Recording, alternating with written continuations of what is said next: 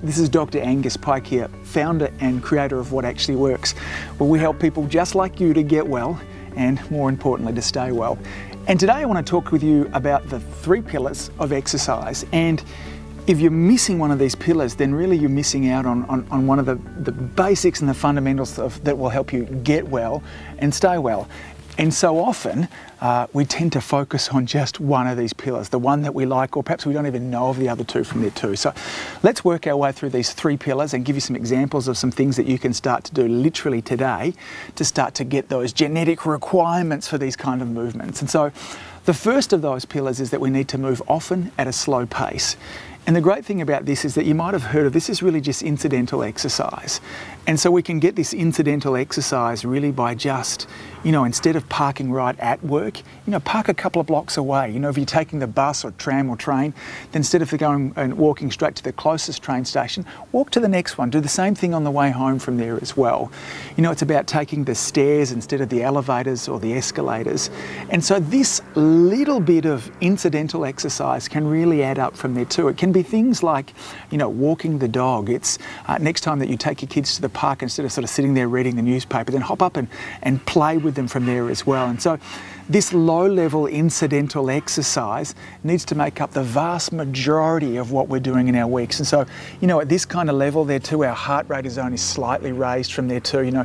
We don't need to be kind of, raising a sweat or anything like that as well. And so, if this is something that you're doing at the gym or whatnot, then it's a very slow walk on the treadmill. It's a bike ride or maybe really easy swim. It's throwing a frisbee or something like that as well. So the first thing we need to be doing is lots of slow. The second thing we need to do is we need to sprint occasionally. And so that's those all-out efforts. And so when I talk about sprinting, I don't mean just running. Now, this need for us to sprint really came from days of old when we had to run away from the lion or a tiger. And these all-out efforts of energy, these sprints have been shown to have the most beautiful impact on producing healthy chemicals inside us. Chemicals that boost our immune system, chemicals that speed up our metabolism, chemicals that flood our body with literally anti-aging chemicals as well. So these all-out bursts of energy can last anywhere between kind of 10 seconds and maybe right up to 90 seconds at some stage from there too. And so often you might have heard of this as interval or even fartlek type training. And as I said before, this can be done cycling, it can be done swimming, it can be done running, it can be done on the rower machine. In fact, you can even do these high intensity type workouts with weights and things like that as well. But the principle is this, is the intensity needs to be right up there. And so if you're not an exerciser and haven't exercised beforehand, then first of all, make sure you get yourself a checkup first. But again, you want to work to your intensity. So my high intensity might be very different from somebody else who's an elite level athlete.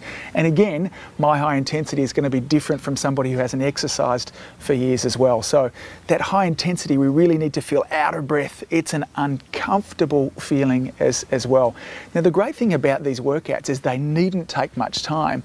In fact, one of my favorite workouts to do this, I have a spin bike that I have at home, and this workout takes 20 minutes or less from there too. I do a 3 minute warm up, get my body kind of moving from there, and then I do bursts of 30 seconds on and then 90 seconds off. And I'll do 6 of those bursts, those all out bursts from there, and then I'll have a cool down at the other end for 3 or 4 minutes and my workout is done. Now, the nice thing is research has shown us about these high intensity workouts is that they've been shown to give benefits right throughout the day, particularly, as I said before, in terms of boosting the metabolism. And so you can think of your metabolism as your internal furnace, and it's great for burning body fat. It's terrific for keeping us in shape.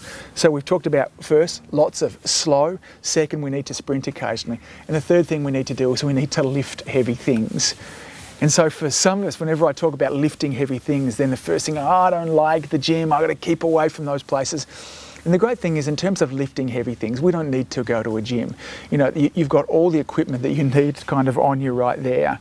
And so there are some really wonderful functional things, a push-up, that we can do, a squat, a lunge, a pull-up is great, head down to the park, swing on the monkey bars, those kind of things there as well.